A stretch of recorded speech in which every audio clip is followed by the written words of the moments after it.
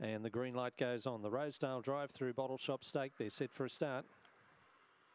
Ready.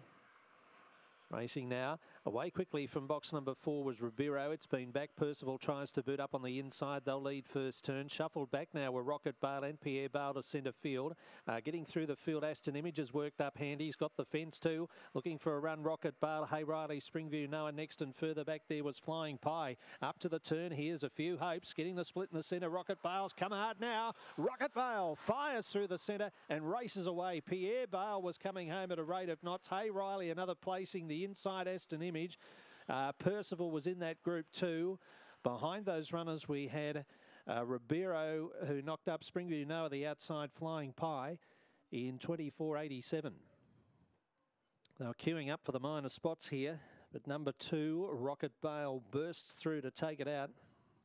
2 is first, got shuffled back in the early stages, found the fence from box 2, got a couple of bumps off that back turn, ended up settling about 5 off the lead.